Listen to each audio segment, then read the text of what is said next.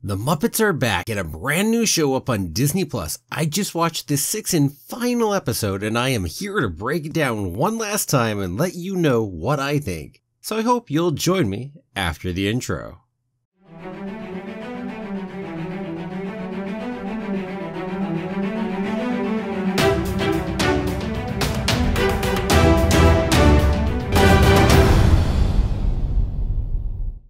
Well, hello there. My name's Jeremy and welcome back to Freeform Disney, where I talk about all aspects of Disney, from the animated movies to the theme parks to Star Wars, Marvel, and Pixar, and the TV shows, and everything else in between. And that is why it's Freeform. And keep coming back every day for new daily content. If you're not subscribed yet, don't forget to hit that subscribe button. Today we're watching the new show Muppets Now. Now this is the 6th and final episode of season 1. And it is titled Socialized, and that means that tying all the sketches together is going to be Robin bringing in social media references and trying to get Scooter a faster computer. And all this works well enough this time. Now, I'll be honest, I think these in-between pieces have often been one of the weakest elements of Muppets Now, but this one has enough laughs and Easter eggs in it to probably be one of the best of the entire bunch. Some of those Easter eggs are seeing Beverly Plume's herb garden is full of life. Well, aphids and mites. And Joe from Legal is giving notice that the social media company, The Pad, has decided to update its user privacy by choosing not to practice user privacy. Oh, and then Miss Piggy's little crowdfunding campaign apparently raised 58 cents from 86 supporters. Dying. So there were some good pieces in there. Well, anyway, that's not what we're here for. We're here for the sketches. So first up, it was off to Muppets Lab. Now the punchline for the legal piece before Muppets Lab had a beautifully delivered punchline after the end of some back and forth over where people could not try these experiments. Kermit closed the whole thing after they decided with, otherwise, enjoy. You're not obligated to enjoy. It just hit just right. Well, and then we were off to Muppet Labs itself, and the special guest this time was, well, Joe from Legal. And he actually made a great guest. In fact, so much so that I thought this was actually the best of all the Muppet Lab sketches.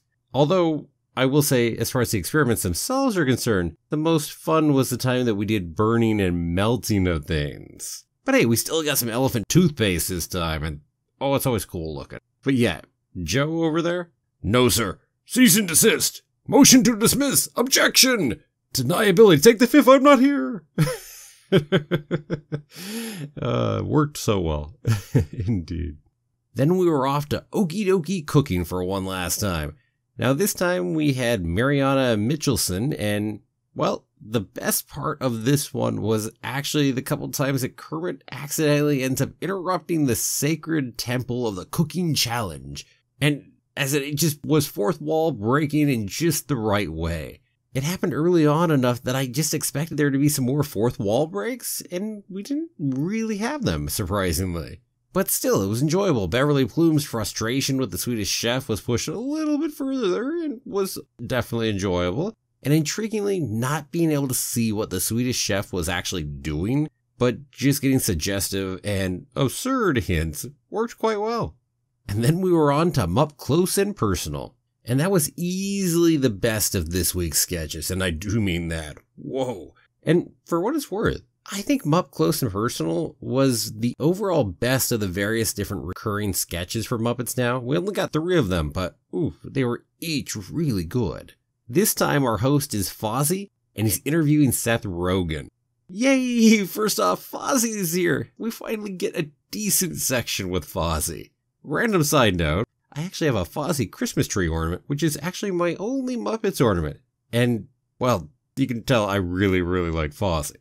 Now, in this sketch here, the two of them play off of each other so well. Love Fozzie and Seth Rogen playing this one here. Ooh, tons of fun.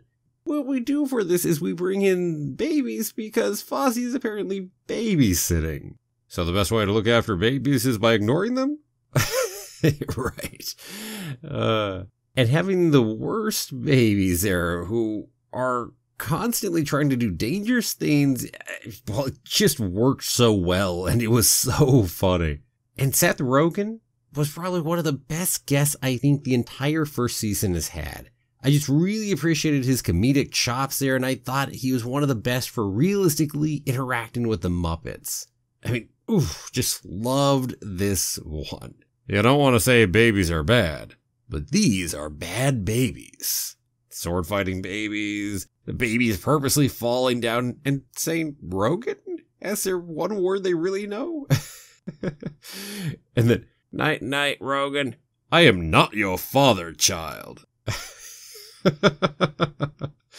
I would easily rewatch this one. This is probably my favorite sketch out of the entire show. I am pretty sure this one takes it. Oh, it just definitely got me really laughing. Oh, this was good. Well, the last sketch, as you can probably expect, was Miss Piggy's lifestyle. And the interesting thing, this time we actually had Uncle Deadly doing a lot of the hosting for one reason or another throughout it. And oh, what fun! It worked quite well, actually. And how about the Tay Diggs section where Miss Piggy surprisingly gets attacked by all the animals she's offended by not wanting those special treatments? And then Tay Diggs watches and is like, can I go next? Now, the big theme for this one was that there was a big recurring joke using a sponsorship with the product being Leaky Bucket. And eventually Miss Piggy just has it with the bucket and, well, she kicks the bucket. She just loses it and we see her going to town on the bucket with a baseball bat and all. And then she amusingly finds the bucket to be indestructible and, hey, wow, this is a really good bucket. Who makes this? Good punchline at the end of that whole piece. It was a nice build. Nicely played. I gotta say, definitely one of my favorite of the lifestyle ones. Maybe my favorite. Debatable right up there. And then, well, we ended the whole episode with a whole bunch of cat videos. And who doesn't like a feel-good ending like that, right? And hey, well, that's it. There you have it. That is it for Season 1 of Muppets Now. And I've got to say that this was clearly my favorite episode of the entire season. Every sketch, I think, succeeded, with some being really, really good. And I laughed a ton during this one. Way to go out with a bang. Now, if I could have made one change, I would have switched out Okie Dokie Cooking for one more time of Pepe's Unbelievable Game Show. But even so, this Okie Dokie Cooking was probably number 2 or number 3 for me out of the 5 that we saw in the first season. So you can tell this one is right up there, my favorite sketch of the entire season with Mupp Close and Personal. Debatably my favorite of the different lifestyle ones. My number 2 or 3 for Okie Dokie Cooking. My favorite Muppet Labs. Yeah, this one, for me, just fired on all cylinders. Overall thoughts on Muppets Now. I think the show can be, well, let's be honest, really uneven. It certainly can hit some highs, and it does. But it also hits quite a few lows. If you've been watching, you know that I wasn't a giant fan of episodes 4 and 5. Now, if there are future seasons, hopefully we will start to get more consistent highs as everyone starts to gel better together and they have a better feel for what works and what doesn't work. I certainly laughed and really enjoyed some episodes and sketches. Even if there were times that I kind of wanted a refund on some of my time spent. But overall, I definitely enjoyed the show and would love to go ahead and see a season 2. And hey, here are my hopes for a season 2. First off, some more variety in the sketches. There's so many more places we can go. And also, hey, on top of that, on top of some more recurring sketches, why not some that aren't recurring sketches, just some one-offs, which could be really fun. And for some of the sketches I'd love to see, how about some stand-up with Fozzie, or something with the Great Gonzo. Also, I want to see Animal and Electric Mayhem get a real spot. And poor Rolf never got a chance this season. And I'd love to see more of the Rats and Uncle Sam, and who knows, maybe some pigs in space? Well, hey, that's about it. I hope you enjoyed taking this journey with me through Season 1 of Muppets Now. I really do enjoy making these videos and getting to interact with everyone who makes comments down on the videos. Just love it. Thank you everyone who watches, who clicks that like button, who leaves a comment or responds back to a comment for me too. Just, yeah. Hopefully I will see you around on some of the other videos on the channel. And now, one last time for Muppets Now. Well, what about you? What did you think of season 1? And what would you like to see in a season 2? Let me know down below in the comments. And thanks for watching. If you liked the video, you know what to do. Give it a like, share it with anyone else you think will too, and don't forget to subscribe. And I'll see you back here tomorrow for another new episode of Freeform Disney. Have a magical day, and may the force be with you always.